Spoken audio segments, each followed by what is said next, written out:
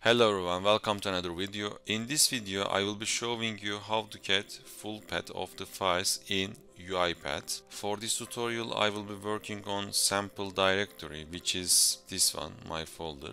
And I have 3 files in that folder. We will try to read their file path in this directory. So first of all, we need to read our file path. For that, I will use assign activity. Let's get our file paths.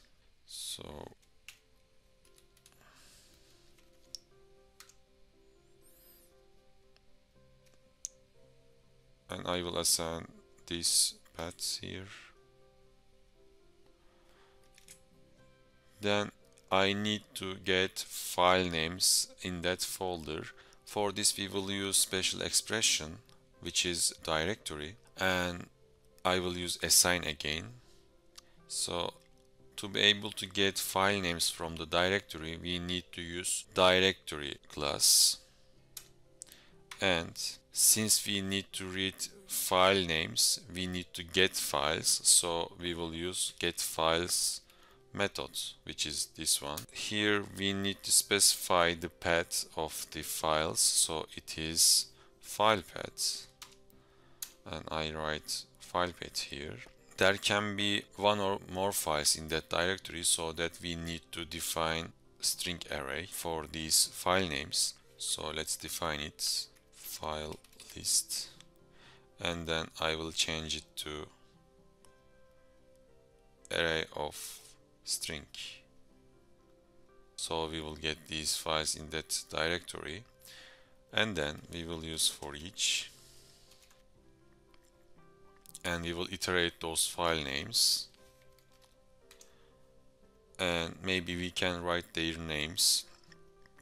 So let's see with log message here, and let's choose info, and we can simply say item to string. So we get the file paths, and then we have used directory class and its getFiles method here, and we simply gave our file path. Hopefully we will get file list from that directory, and after that we will iterate the file list and we will read the items names. So let's do it. Run file. I have txt, PowerPoint and Excel file. So let's check the results. And as you can see, employee list, state machine, and terms of service. So there are 3 files in my folder, and there are 3 files in my folder too. So rather than getting the names of the file, what else can we achieve, especially when we're working with the files? So actually we can get far more than file names itself. Let's say if you want to get creation date, or if you want to get the extension, we can easily get those properties. But for this manner, we need to define new variable, and we need to define that variable as a file info. And let's get into that. So I will use again assign, and I will simply say getlk file info, and I will just say new file info item. Let's change the type of that variable to the file info. Let's look for that. Here it is under the system IO, so we need to choose that one. Okay, so we have an error here.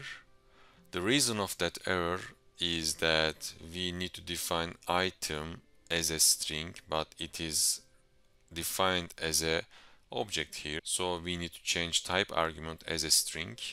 Let's change it to string, and then error is gone, and we can play with this file info. So let's try to get its creation date and its extension with this file info information. Let me add file info, And as you can see here, we can get creation time, we can get directory name, we can get extension, we can get full name, last access time, last write time, name, length, etc. There are lots of things for us to get there. I will need extension first of all, and then I will need name, extension,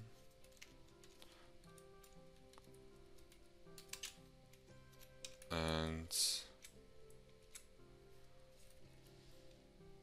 name, which will be file info name. Okay, let's try to run that one.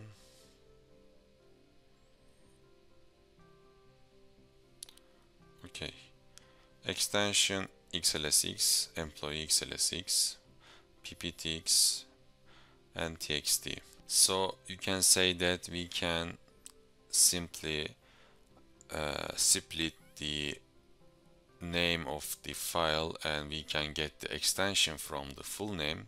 That's okay, but you don't have to deal with that. You can get the extension with the file info information. So let's add also creation date here. Let's delete the extension and creation date.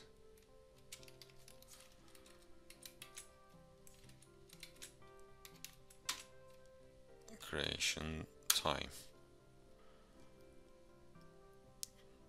I think it's in date time. Yeah. So we need to say toString. Okay. Let's run it again.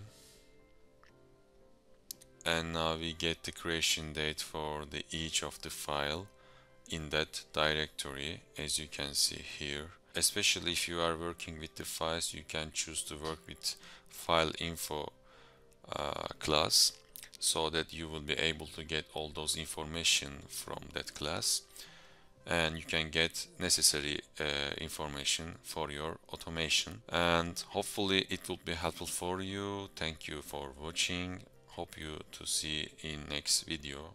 Bye bye.